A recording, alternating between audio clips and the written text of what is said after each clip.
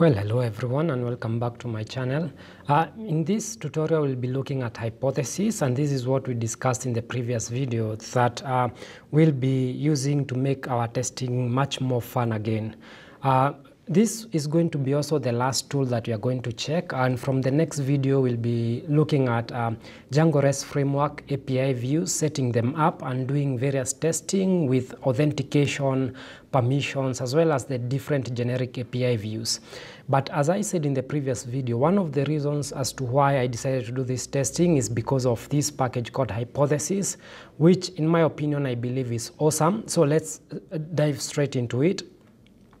So currently we did 100% code coverage, and according to the test we wrote, we saw that all our code is tested and all our code is okay. But is it really okay? So currently, for example, we have this test which is talking about, we are testing if the student has failed. And remember, I think in our models we said any students who get anything below 40 marks is a fail. But where is the problem? Now, the problem lies in one thing. The value that we are passing on here, this 29, is always a static value. And this means this value never changes today, tomorrow, going forward. And our test will always test this value. But our test, we've said that, for example, that the grades for fail are between 0 and 40 marks. So this is one problem. It only tests one value. So the way we solve that is using Hypothesis. So we import this package. First we install it, and we are going to do that in the code. And we import a couple of things from Hypothesis that we'll be using quite often. One is called given, settings, and strategies. But what is Hypothesis? So Hypothesis, what it does is it finds edge cases in our code that otherwise in our minds we wouldn't have thought to look for. In this case, we've only put here 29 because in our minds we think any person who is going to input the scores will input something between 0 and 40. But that's usually never the case in the real world. So the way hypotheses work is that we pass this given, we pass at given, and this is a decorator. And what decorators do basically is they're usually design patterns that allows us to inject or to change the behavior of our tests or a function, beg your pardon. Decorators help us to adjust the behavior of certain tests. In this case, for hypothesis, what at given does, it generates, inside these brackets, it generates a value, and that value is then passed on to the function. And this is, so for example, if we pass in some value here, so that value is going to get injected. We are going to pass that value inside this test student fail, like so. And so effectively what we'll do is that instead of 29, we can replace that with some value. So that means with Hypothesis, we can be able to generate some random values and between certain targets, let's say between 0 and 40, and we always pass a random value to our tests, and that now Pytest will be asserting with random values all the time.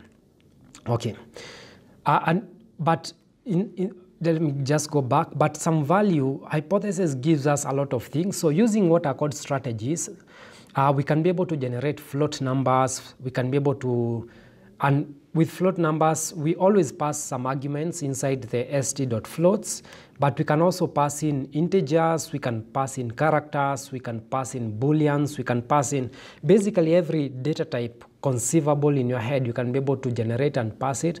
And also Hypothesis gives us the opportunity to generate our own custom types. So for example, going back to the floats, one of the things we can do for this test is that we can define a minimum value and a maximum value inside the st.floats. And so every time for this test, there's going to be a random value. And this is a float number between 0 and 40. And this, in this case, we've said 39.99. And that value will be, can be 0.1, 0.00001. It can be 12 point, it can be, is literally maybe a million values that can be generated there. Another thing we can be able to do using the settings is above this we can also put some settings, and we can generate not just one value, but we can generate, let's say, 5 values and test that with this test. Again, we are going to see that in the code. Yeah, so finally, this is how our test is going to look like. And so without further ado, let me jump straight to the code. So I'm going to come here to our code. So what I need to do is I need to pip install hypothesis. Okay, give it a second. And as it does that, allow me quickly to come to our models. There's one more field I need to add to. I need to add one more field here in our classroom. And we are just going to see the sense out of it when we do the test. So I'm going to call this, let me just call it username, or we can call it slug field. And basically what we can do, actually instead of, do I do it here or do I do it for the student? Which one makes sense? Let me do it for the student. So let's say we are going to take the first name of a student and we are going to generate a username, like a Twitter handle or an Instagram handle. So we can say username, and we can say this is models dot. There's a slug field that's usually generated, and perhaps we can also put maybe this blank is equals to true, null is equals to true. And the way this slug field usually works is that whenever we save, so we say dev save, this will take self, I believe, and it will also takes args. Again, I'm only adding this so that we can have some more fields to test, and so that you can also see the essence of using hypothesis. And basically what we do is we say self.slug is equals to, there's a function called slugify, and we put self dot, let's say, first name. And so we do, usually whenever you do dev save or clean, there's a super function to return everything, and we return the student class. You always return the student class followed by self. Then this other part is usually standard, is save, args, and keywords. So if you've used Django a lot, this is something that you'll always do. I believe we need to import the slugify. So I believe it's from django.utils import. No, django.utils.text. Import slugify. Perfect. Okay, and so just to say that everything works, I'm going to run server. This is a short format that I use. So for you, you have to say python manage.py run server. I just want to make sure that everything is set. Okay, so everything is set. Just to make sure, I'm going to python manage.py, make migrations, and we make sure to migrate because of the new okay. So now now let's go back to the code. So far so good. Everything in our test, whenever we run Pytest, we see that all our tests are passing. I'm just going to run that on the side, but as it does that, let's come back here and actually check our tests and add hypothesis and see what we are able to get. So for example, we said dev test grade fail. So what I'm going to do here is I'm going to say at given, and is capital. First I need to import them. So from here I'm going to say from capital, from hypothesis import strategies as st, and we also need given for now. Okay, so we say at given, and I'm going to walk you step by step. And here, let's say we say strategies dot. We want to pass an integer. No, actually, let me do a float. sd.floats, and I'm going to pass on a random value. Okay, it's telling me this is a decorator for turning a test function that accepts arguments to a randomized. Okay. So, and here what I'm going to do is I'm going to pass, what you do is that you pass in a variable here. You can call it x, you can call it some value, you can say fail score, it can be anything you want to name it. Again, here I know common sense will dictate that you say, for example, fail score is equals to that, so then you can pass this into this. But again, as we said, given will always return a value, and that value, you can call it anything, that value will get injected to this variable that you pass on here. So if we come here, for example, and we print, we've called it fail score, and I'm going to say this is fail score. And let me just make this test fail so that we can have something printed on the console.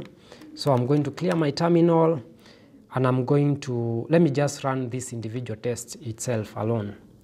Okay, so I'm going to come here, output, I'm going to come to the Python test log.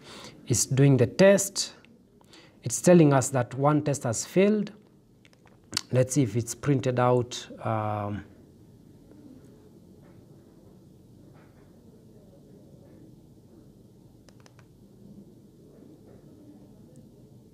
Okay.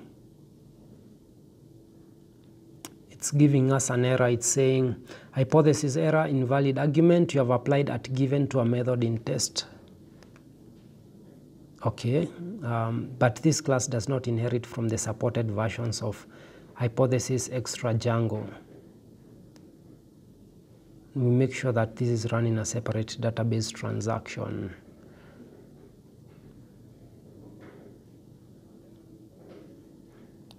So out of curiosity, I'm first of all going to do this, and I'm going to make sure that I'm going to return to the terminal. This is a problem. I'm going to return to the terminal here. I've saved. I'm going to do Pytest. Let me see where the error is.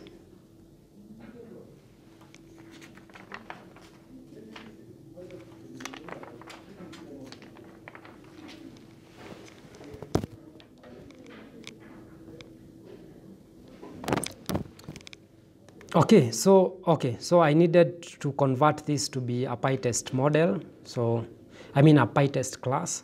So it's saying assertion fail. Of course, it has failed, but here you can see that it has given us a fail score of is 0.0. So here it has generated a value, and it's generated it to be 0.0.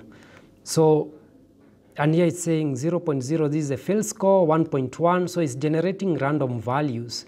You can see here it has generated 0, 1.1, 0.33, it has generated negative 3, so it's generating very random numbers, and this is the essence. So instead of just hard coding 29, it's going to generate a lot of values for us to test. Awesome. So this means that this is being passed. So here instead of doing 10, we can just come and say fail score. And now here we return the normal test. Let's see if this passes. So if we come back here and run Pytest, I expect this to fail. It can pass, the probability of it failing and passing is, cannot be measured because it's random values, but I expect here for some reason for it to fail. Okay, so we say we have one failed test. It's because it's generated all these values. So of course, when it's generated 40 is not a fail score, or maybe it is. 38, this is correct, this is correct. When it's generated, this one is wrong. Of course, this is not a fail score because it's not even in the 100. It's not between 0 and 100. So this is awesome. So to make sure that we generate values, remember here in our models, we said that we need values between 0 and 40. So what I'm going to do is I can start and say max value is equals to 40. So I'm telling hypothesis here that make sure that you don't generate values that are beyond 40. Okay.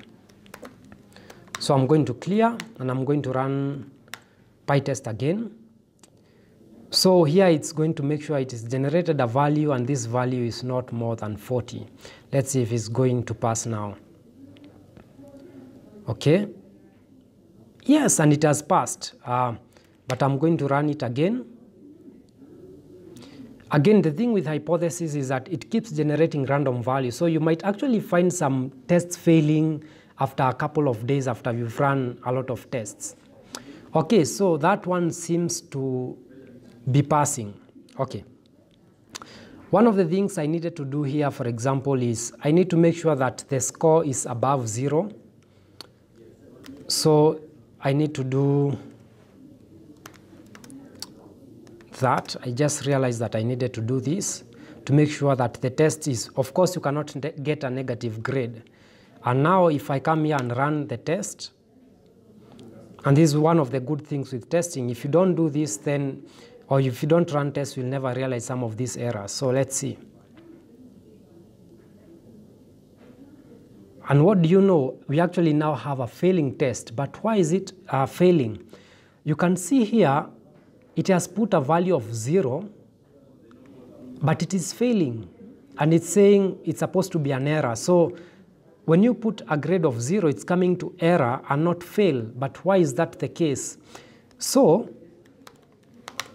this is, if you look with your naked eye without noticing, you realize that here we've said a grade must be greater than 0. But when you put 0, it's failing. This is because we actually need to put it greater than or equal to. Because if a student gets nothing, then that's 0. So we need to put greater than or equal to so that the test can pass. And again, some of these errors are difficult to find if you're not using hypothesis. So again, we run the test. Let's see if it's going to pass.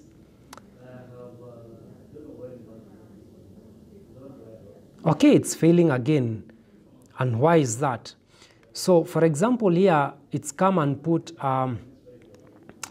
0. It's also put some negative values. And you can see all the failing values here. So like, for example, this has passed, but I can assure you that these negative values are failing. So, but why are negative values failing is because here we need to put a minimum value.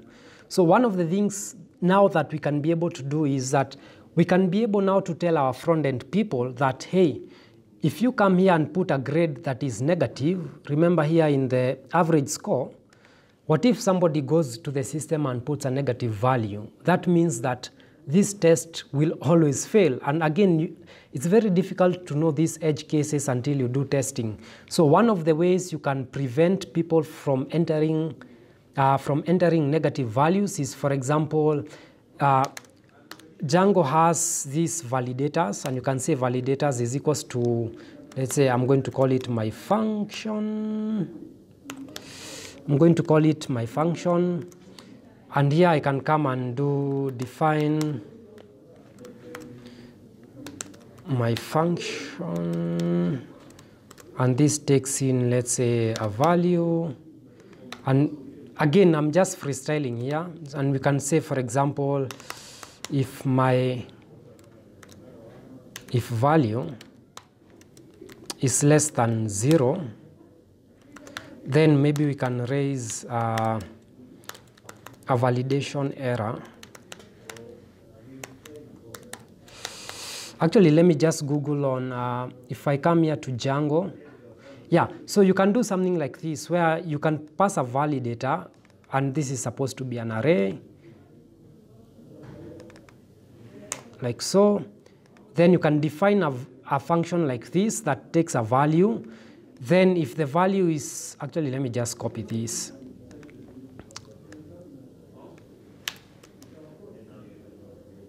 And I'm going to say this is validate negative. Again, unless you do testing, you will never realize these errors that you need, and params is not positive. And we can say if value is less than, yeah, if value is less than 0, raise the validation error, we need to import that. Actually, I'm going to copy these two as they are. I'm going to paste them here.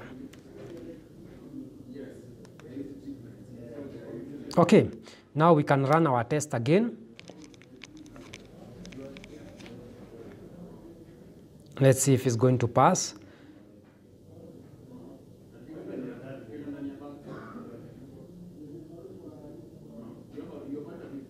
Yeah, of course, it still fails. So to capture that in our tests, we need here now to say the minimum value, and we say this is equals to 0, and maximum value is equals to 40. Okay, now at least now our test should be passing. But again, the reason I put this here is so that you can just make sure that when somebody is putting values manually in the database, they don't put a negative value. And now our tests are passing. Okay, let's do that with, I'm just going to copy this as that runs again. And I'm going to paste it here. This is pass, and for passing test, we need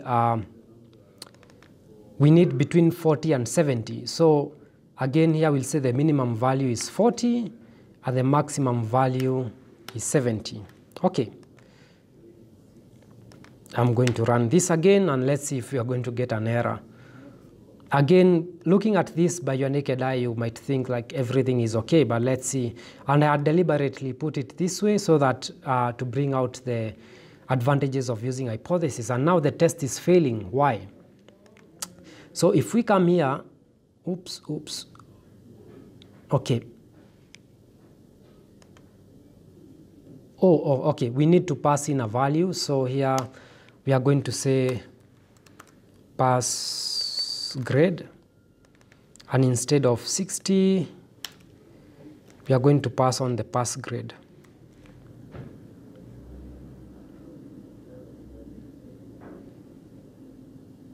Okay, let's run that. Oops, Pytest.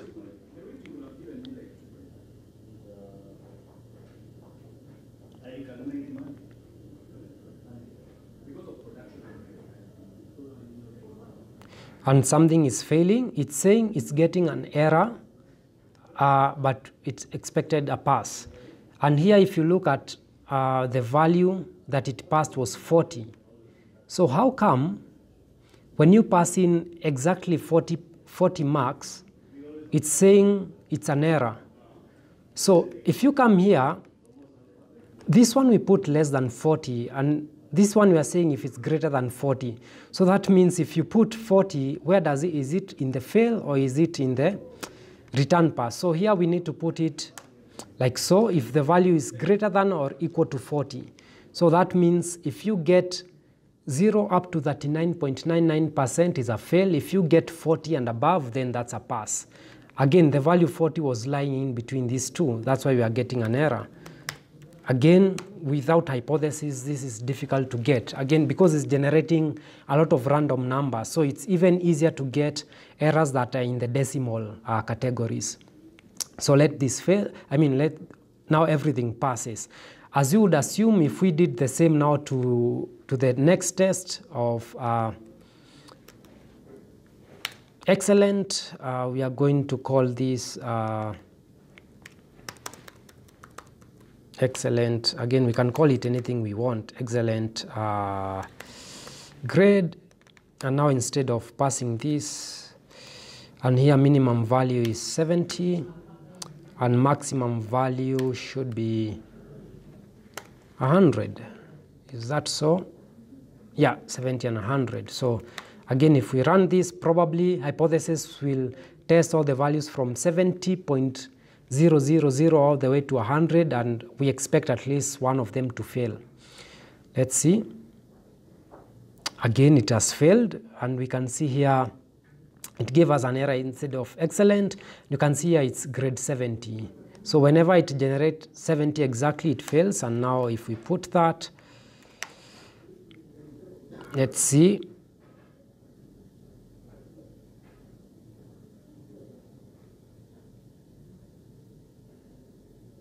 everything should pass. And again, the last thing we are going to do is the error. So error we are going to say is, oops,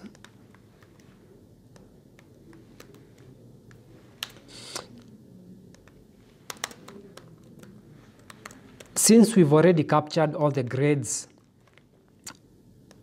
since we've captured all the grades that are below even 0, so here we can just put a minimum value and we can pass this as a error grade. So instead of 1, it's going to generate random values above 100. Let's see if it's going to fail, and most probably it might. Let's see, or it might not, I'm not sure here.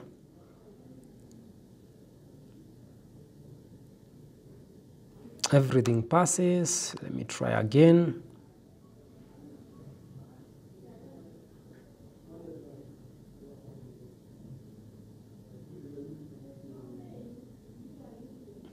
Okay, everything seems to pass, so cool. So, oops. So the next thing we'll be doing in the interest of time is I'm going to test this username, and the reason I'm putting username here is, let's say a student signs in with the word, and the first name is Tom, so we can generate a slug field which is called Tom, and a last name, or if your name is whatever, we can generate a slug field. So to test that, I think I'm just going to come and copy the first test, this one, like so, and I'm going to say, again, I'm not even sure that this one will fail. I'm just doing it out of interest, actually. Test slugify. I'm just going to call it test slugify, and here I want to pass in a random character. So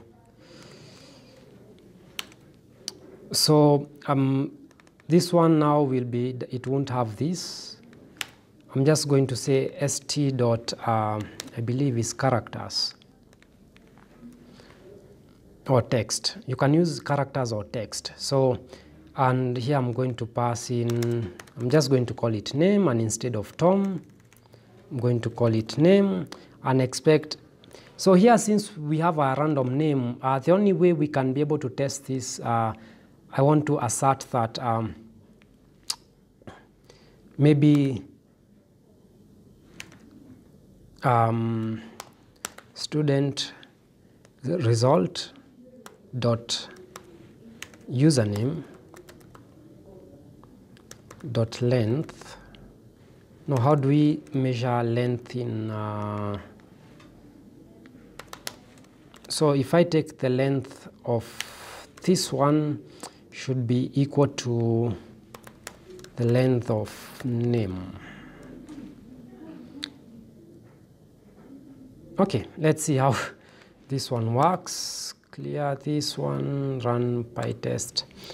So what I'm doing is effectively, so if your username is, let's say, Michael with a capital M, I expect that, of course, your username will be in small caps, Michael, and they're going to be equal. So again, this passes, this fails. Let's see why. Okay, it's a lot of error messages because, again, hypothesis is generating a lot of what are they called, options. So let it finish, then we can look at the errors. So okay, all those errors, let's go all the way back to the top,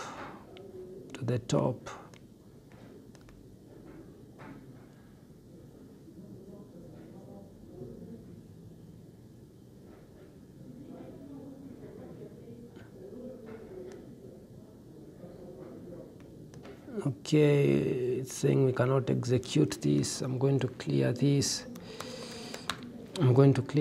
Let's see. Let me perhaps do student1.save just to make sure it's saved. Last assert length. Is this how we measure the length in Python? Let me check. Length of string.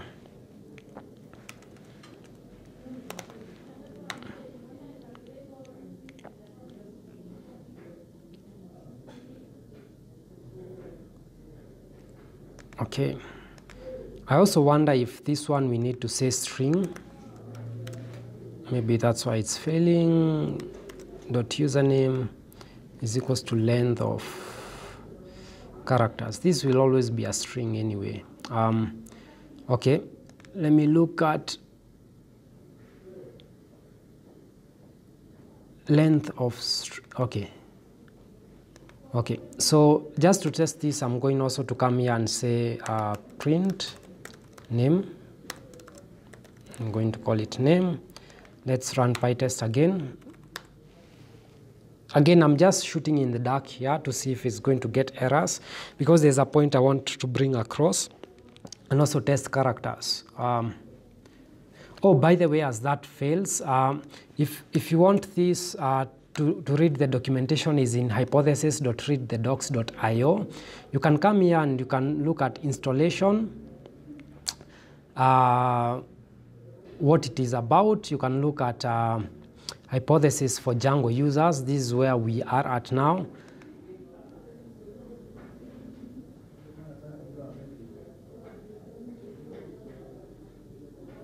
Oh, okay. Remember when we deleted the test case? I've just remembered something. So here we can import from hypothesis .extra.django import test case, and we can pass on this test case. Okay, this is the advantage of reading documentation. So what this test case is it's going to overwrite it. It's a superset of this default test case, and so we can let that go. So it takes the normal django.test and adds more features into it, so we can return our old test case.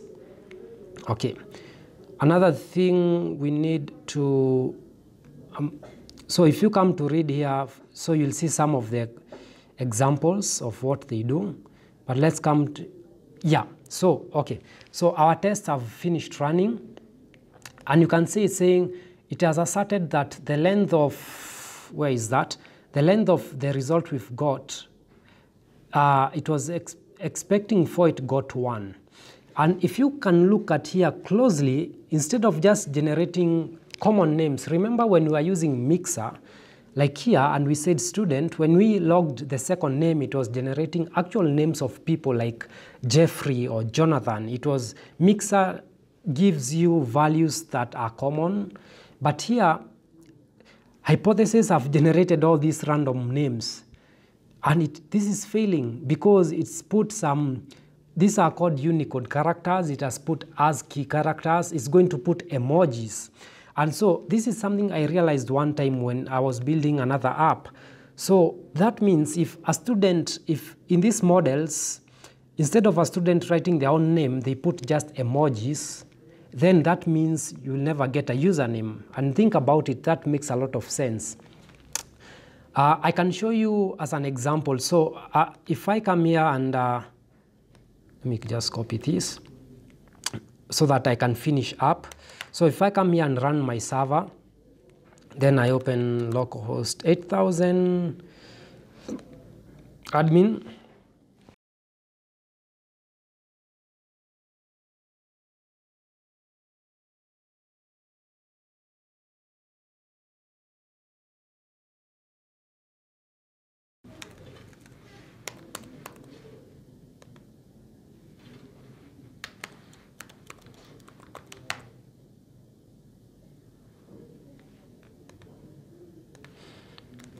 Okay, it seems I need to create a super user, python manage.py, create super user. So I'm going to use Geoff, I'm going blank, password.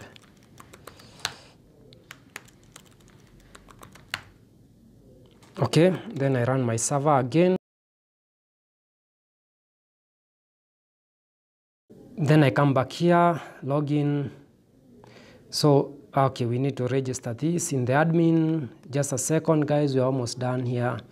So admin, I can just come here and say admin.site.register. Then we need to register the models, which is the student model. We need to register this, and we need to, I don't know if we can be able to import, no. So from dot models import student, we can also, yeah, classroom, and we, oops, classroom. Okay, save that, let it refresh. So if I come here, and I'm going just to Google some emojis, get emoji to copy and paste.